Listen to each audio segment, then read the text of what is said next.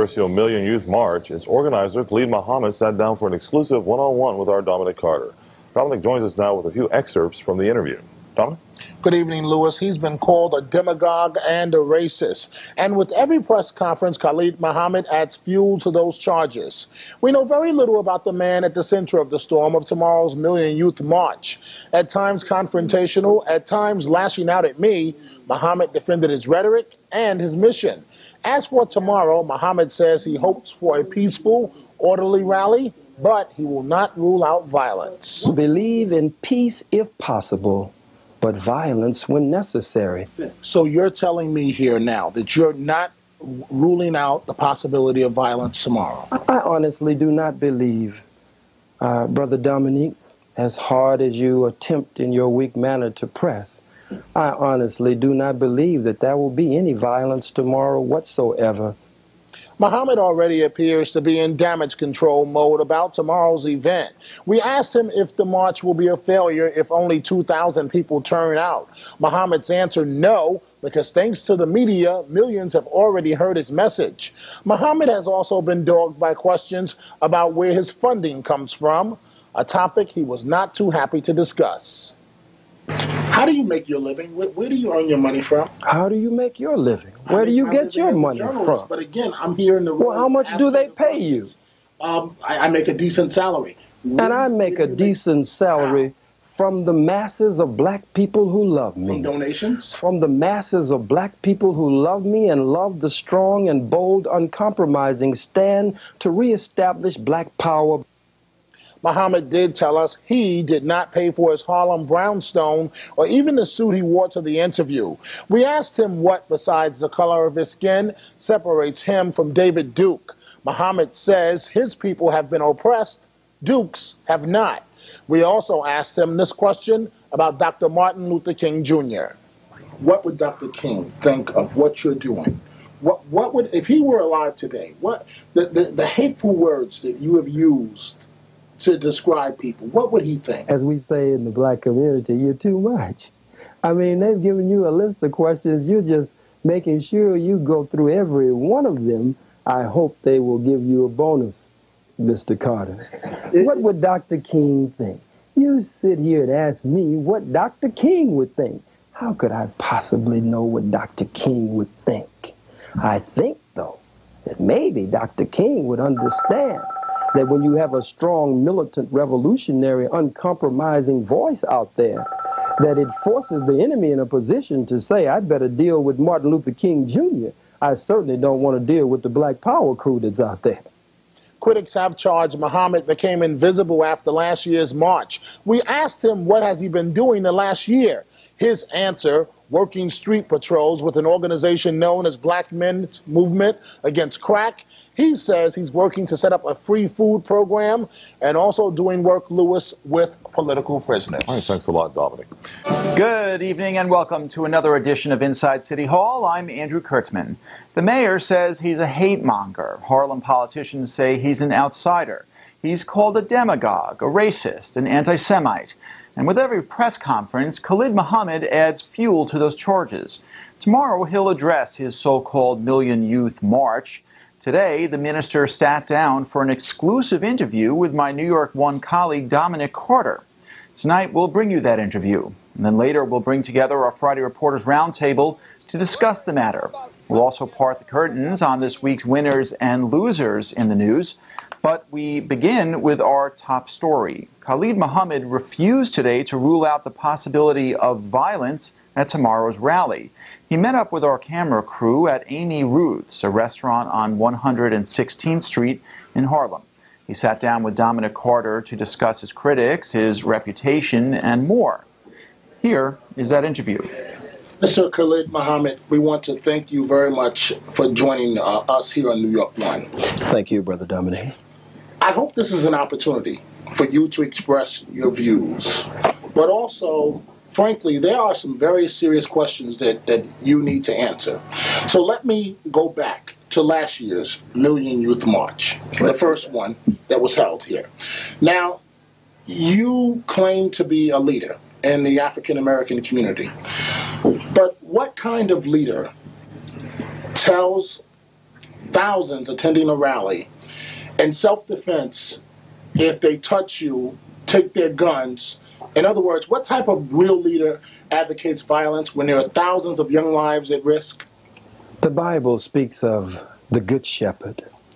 And the Bible says that when the wolves attack the sheep, attack the flock, that the Good Shepherd is a responsible shepherd, and that shepherd works indeed to protect the flock from the attacking wolves. I notice you said in your statement that it was a statement in self-defense, and certainly in the Second Circuit Court and the Court of Appeals, Judge Chin and the higher court determined that my words were indeed words spoken in self-defense and self-defense only. But what kind of leader uses those words when there are people's lives at risk? A strong leader, a bold leader, an uncompromising leader. And then the type of leader that as soon as the stuff hits the fan, he leaves. Well, you know that I didn't leave, but you are playing the devil's advocate, as you do so often. You're sitting here in the place of the white man, saying what the white man wants you to say. You've seen in the newspapers, in the Post, in the Daily News, me in the middle of the police and the security holding me back. It was impossible to leave. I've even heard the lie that I left in a white Mercedes-Benz, which was early in the morning at 9 a.m. when I went to Federal Express. The police froze all vehicles behind the stage. No vehicle was allowed to leave that day. And as I faced the Klan and police in Jasper, Texas, after they had dragged our brother to his death, that is the way I faced them that day. And it is a propaganda scheme to say that I turned heels and ran, and I understand it's up to you to make sure that that gets out. But let me backtrack for 1 second. You've started with, I'm here in the white man's shoes, and I guess you're headed with the Uncle Tom. Do you work for New York One? I do work for Are you being paid for this interview? But do you get a check, sir? Is that the best shot that you have, the Uncle Tom line? I didn't call you Uncle Tom, but you said you said it better than it could be said. You are here indeed. I believe you are a professional, but I do also believe that as a professional, you have a job, you have a duty. And I don't believe that you are a reporter first in the way that you have presented yourself to the community, a reporter who reports fairly. I believe that before being a reporter, you shouldn't be a reporter first. You are not a reporter first. You should be black first, with a responsibility. What kind of reporter would sit up and keep telling lies? What kind of reporter would try to confuse his people for a paycheck?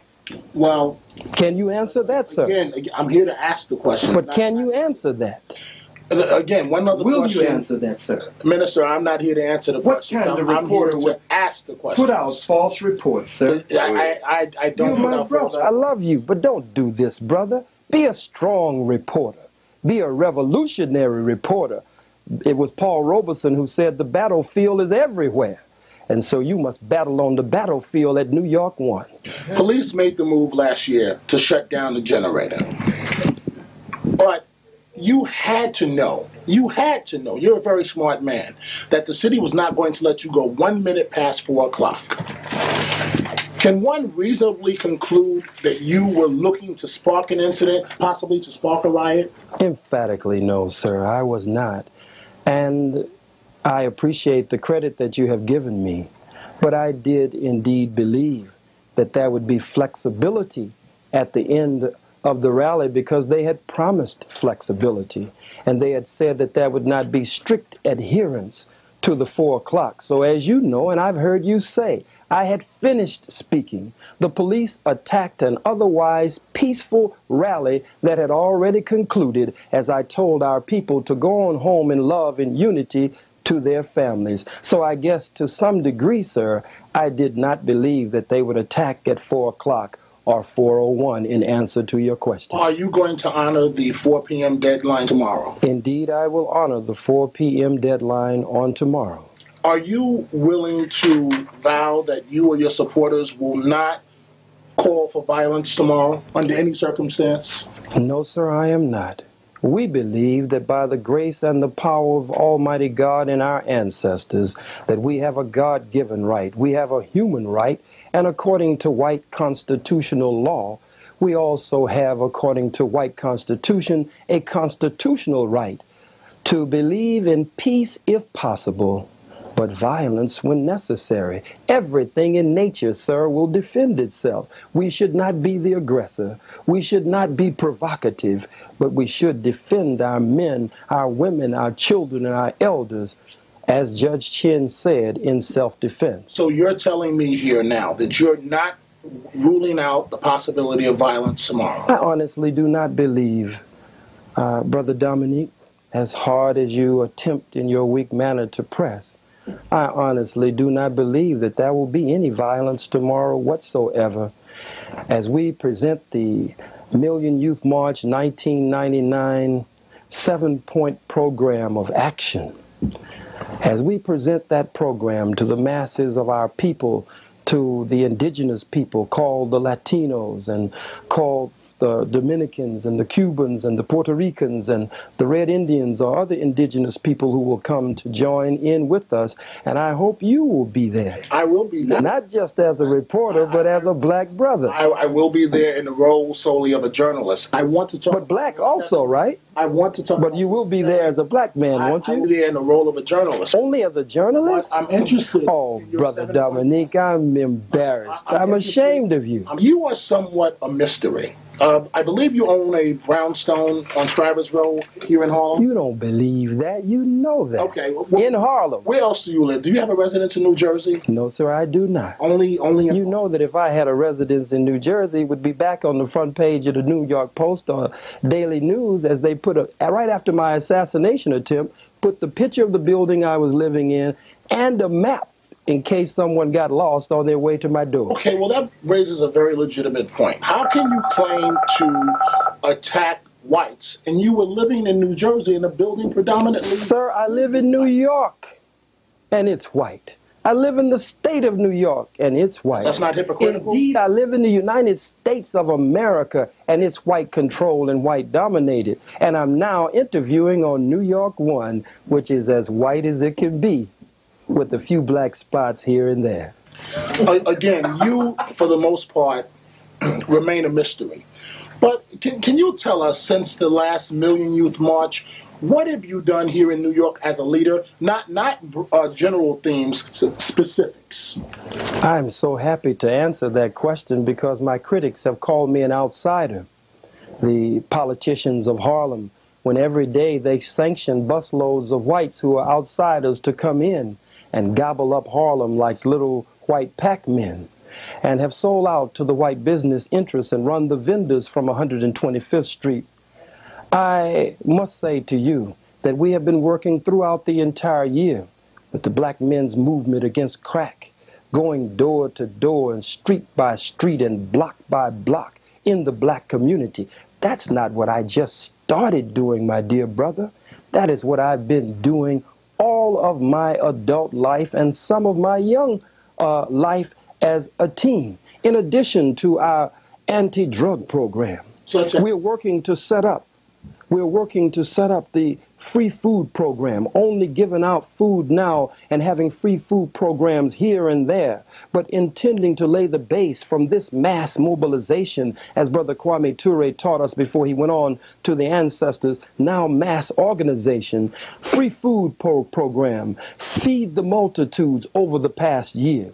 We have done street patrols called crime units. Been feeding the poor over the past year here in New York City? My dear brother, sir, we have been doing that. That brings up another... And working with political prisoners that most talk about or read about. We have direct contact with them, speaking to them by telephone and in person as we go in and out visiting them and fighting for those who are on death row unjustly. Brother Gary Graham, Brother Mumia Abu Jamal, and many others of the political prisoners who are locked down.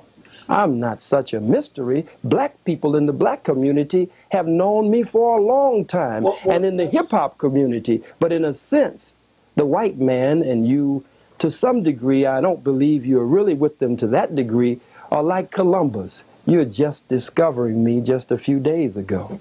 Well, that brings up another good point. How do you make your living? Where do you earn your money from? How do you make your living? Where do you get your money from? But again, I'm here in the Well, how much do they pay you?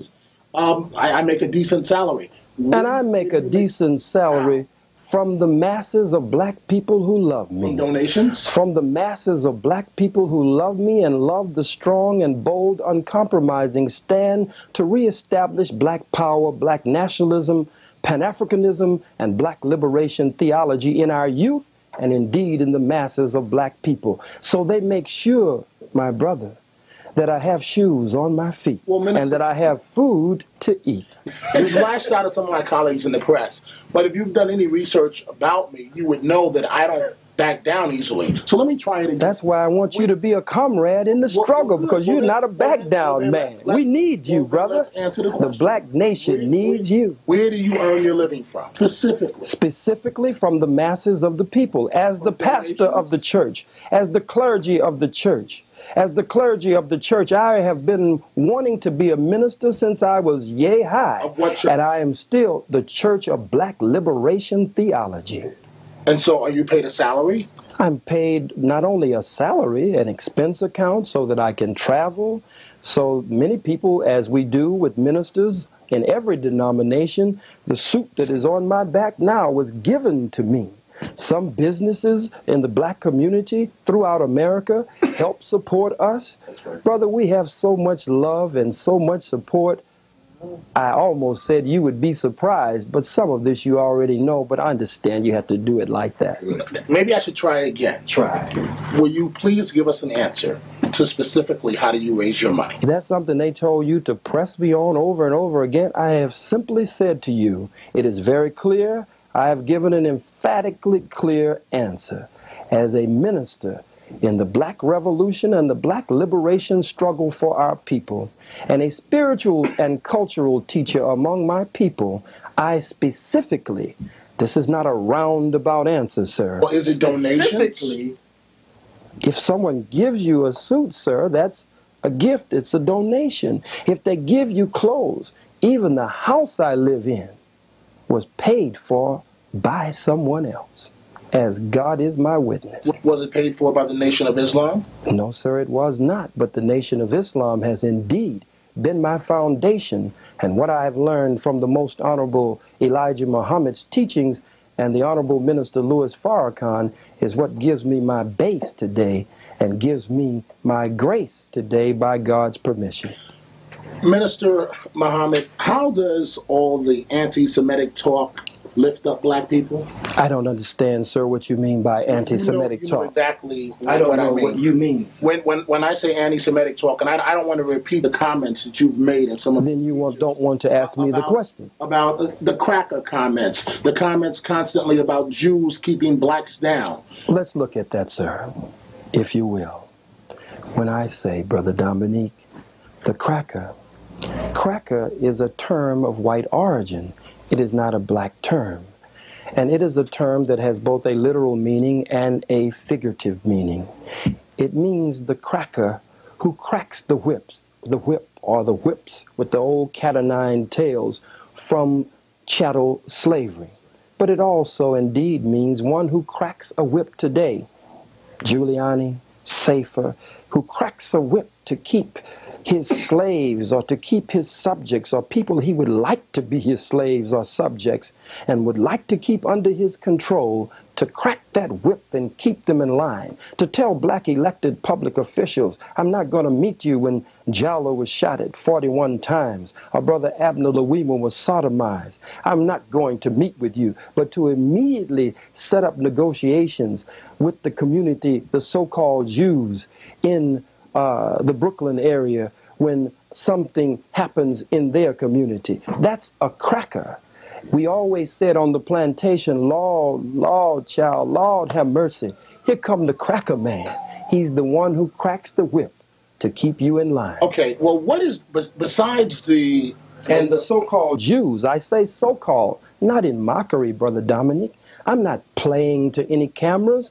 They are the so-called Jews because we are the true Jews, the true Hebrews, the true and real Israelites whose birthright has been stolen by them. We are the true ones that fulfill Bible prophecy and Scripture. Isn't it a fact that you know, by throwing out those terms, you're guaranteed press coverage? I'm not throwing out terms. I'm fighting age-old enemies, and I'm planting seeds in the minds and hearts of the youth and the masses of my people that we will not make the same mistakes again.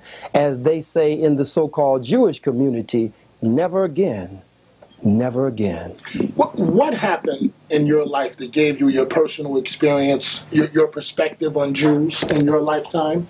Study, experience, living, studying the teachings of Dr. Yosef ben Yachanan, studying the teachings of Dr. John Henry Clark, studying the Most Honorable Elijah Muhammad, Minister Malcolm X, the Honorable Marcus Mosiah Garvey, and the Honorable Minister Louis Farrakhan, Dr. Barashango, and Browder, and Akbar, and many others. There are volumes of material, and even studying the book called The Secret Relationship Between Blacks and Jews, a book that thick with nothing but so-called Jew historians and scholars who explain their role in the black or the African Holocaust. Do you have a Jewish friend? No, sir, I do not have a Jewish friend. I am the black Jew. I am the black Hebrew. I am a member of the family of the black Hebrew Israelites. But if you're asking me, do I have a white so-called Jew friend who is not in that line of Semites, so I can't be anti-Semitic? Did you know that there are Semites in Africa? Did you know that there are Semites in Asia? That there are some Semites so black until they're blue black, purple black, and beautiful? These are people using a political term, anti-Semitism, when it's really anti-Kemitism and anti-black program. Let me ask you this, and maybe you'll answer it and not attack me, but let me try this. I haven't attacked you, brother. The Uncle Tom. I didn't call you an Uncle Tom. You haven't used it yet. But well, why accuse me of something I haven't done? Okay. You're just like they are in that instance, but you're not like that in other ways. Well, here's the question. Besides the fact that you're an African American, what is the difference between you and David Duke? The difference? Oh, that's a good question. No one has enslaved David Duke's people for over 400 years. David Duke's people, the white people, have not been in slavery under us, chattel slavery. David Duke's people, the white people, have not been robbed of their names, their language, their religion, their culture, their God, their folkways, their mores, their norms, and indeed robbed of the very power of their own being. So David Duke's people are in power. My people have experienced an African Holocaust, genocide, and we are being set upon and seized upon on a daily and consistent basis. One of the 7 points is reparations, 7 points of action to go after reparations for black people, fighting police brutality and harassment and the murder of our people. David Duke's people don't experience that. There is no comparison. But critics will say he spreads hate, and so do you. Sir, I can't be responsible for what the critics say. I can only be responsible for the actual facts. Well, let me talk about Mayor Giuliani for 1 second. You describe him as a cracker. You did it last year. You do it this year. But frankly, and you say you're a leader in the black community. I didn't say that, sir. You said I'm a leader in the black community. Why are you giving me words here today? Hasn't Rudy Giuliani... Did I say I'm a leader in the black community, sir? You have? Did I say I'm a leader in the black community, sir? You claim to be. I have never said that, sir. But can you answer my question? But I don't want you to base your question on a false premise as you do when I'm not present. I'm here today. When you hold a Million Youth March and you say you're going to have 50,000 people, as you did last year. And we did have 50,000 people. You know we didn't have 6,000 people. and you follow what the city says? You parrot what Giuliani and Safer say? I don't parrot what anyone says. Well, where did you get the 6,000 figure? I make my own observation. But you just told me the city said it. Now you say you got it from your own observation. Now, which one is actually true, Mr. Dominic Carter? What's actually true is I make my own observations from looking from up and to down. And you saw only 6,000 people, sir? I didn't say what I saw. How many did you see, sir? But see, this is very interesting because you're Brother, we love you. Don't do that. Let's hurry and get to your question. My question is, you criticize Mr. Giuliani, but isn't the fact of the matter, Mr. Giuliani has done much more for Harlem than you ever have? I would have to say that that's not only incorrect from my perspective, but there are many, many, many black people. You perhaps from your seat and however big or little your check is may not be able to say it, but there are many black people who would have to disagree with you, sir. Well, from building up 125th Street. He tore down 125th Street. He's brought in white merchants, white commercial interests who are biting up Harlem. Isn't the object, excuse me, sir, to have jobs? But if you are like Giuliani and your political platform is based on from welfare to work, and looks like it's from welfare to farewell to black people, then you would work hard to make sure that black people can set up their own businesses, since you are supposed to be, according to this white politics, the mayor of all of the people. Don't bring in outsiders, as the Negro politicians are saying in Harlem, the outsiders, talking about us. When I live in Harlem, Attorney Wareham lives in Harlem, scores of our organizers live in Harlem. These are outsiders coming in. If Giuliani meant well, he wouldn't have moved the vendors from 125th Street. This was the African marketplace of the world. People from all over Africa and Europe and the Caribbean looked forward in the Caribbean to coming to 125th Street. Make a way, if you're serious, that black people can set up department stores, shoe stores. Black people can set up their own businesses and build up the community where they are. That's the platform we stand on with the Million Youth March program of action, but it is not Mr. Giuliani's platform. My question was, hasn't he done a whole lot more for Harlem than you have?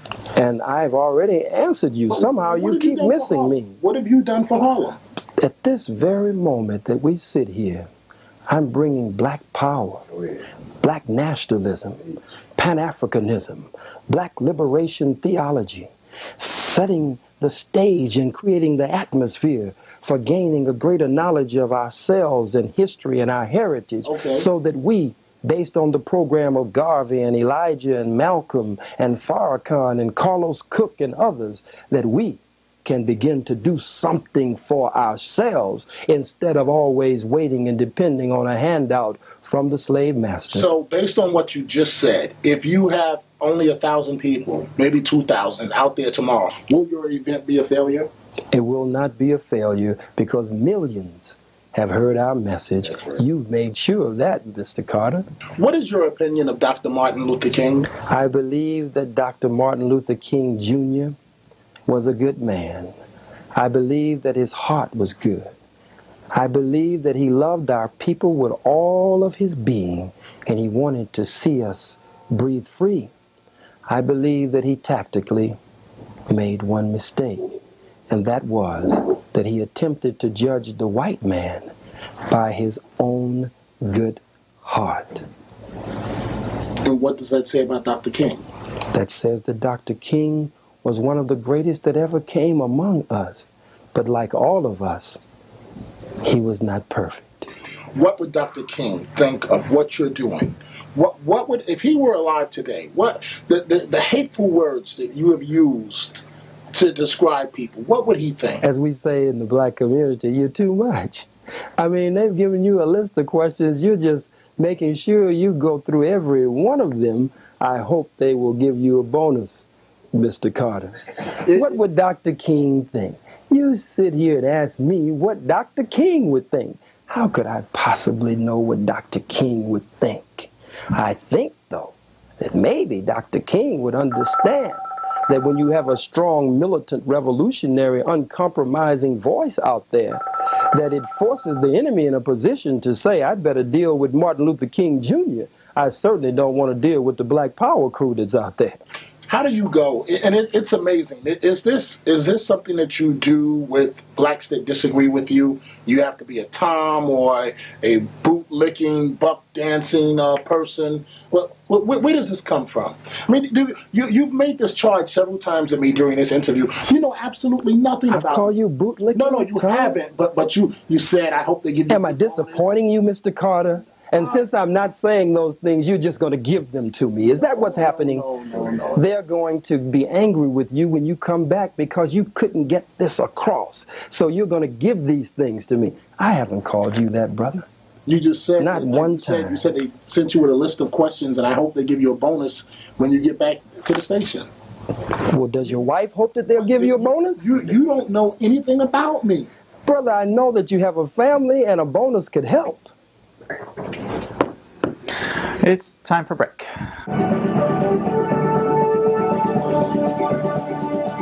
Welcome back to Inside City Hall. We now bring you the conclusion of Dominic Carter's interview with Khalid Muhammad, the man behind the Million Youth March. Minister, we've talked about many topics. Let's now discuss your 7-point plan. And is it realistic? I mean, one of the things that you're talking about is paying African Americans for slavery. Yes, sir. Now, the President of the United States, how many presidents did it take to apologize for slavery? You have to know that that's not realistic. Reparations, that it won't happen. Well, sir, the Japanese were paid reparations. The people who are called Jews were paid reparations. Some of our brothers and sisters of the indigenous people who are called by the white man Indians, some of our brothers and sisters were paid reparations. And we can never say that it is unrealistic. It is a goal. It is a platform. It is a just demand against our oppressors and those who indeed owe us to repair the damage.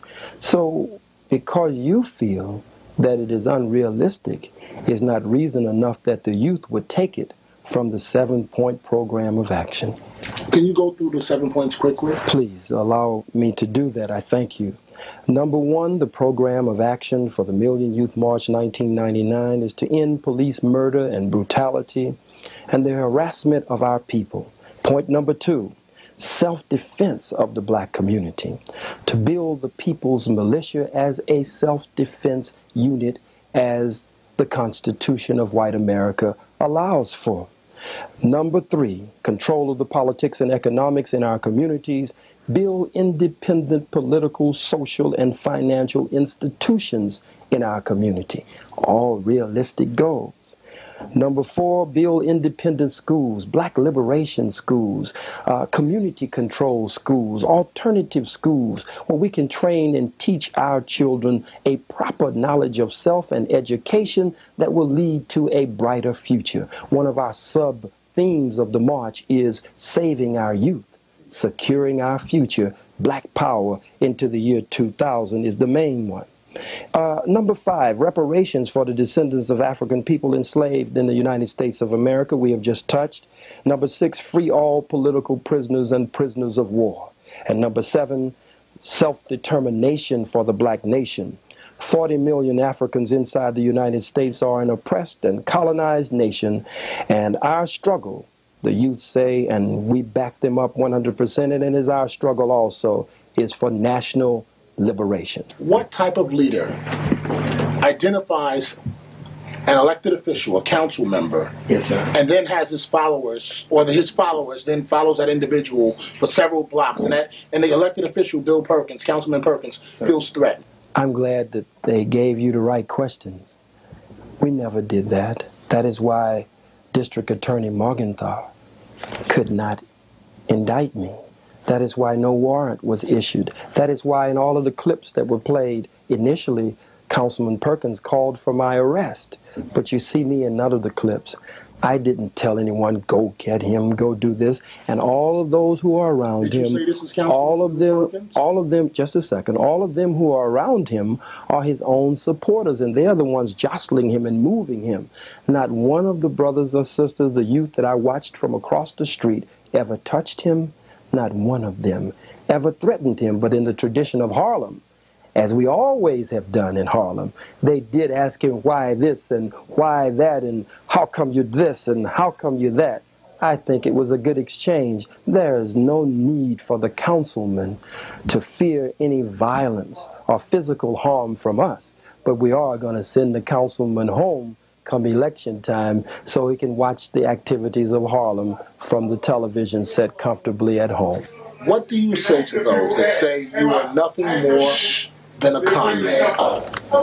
I would say that I am gaining, by the grace of God, the confidence of my people, that they see me as not one who will turn heels on them and run or grab the money as the lie goes out when we played video film after video clip in court. And there is no evidence to support that. I think that I have gained to a great degree their confidence. And we were in the what is called the Latino community, and they shouted in the streets, chanting when we went through and when we stopped to greet them. I have gained the confidence of our people, and God is increasing that confidence on a daily and consistent basis. But if by that you mean something negative, I have never been that. And it's not in me to be that, sir. Minister Khalid Muhammad, thank you very much for joining us on New York One. Thank you. I hope you get that bonus.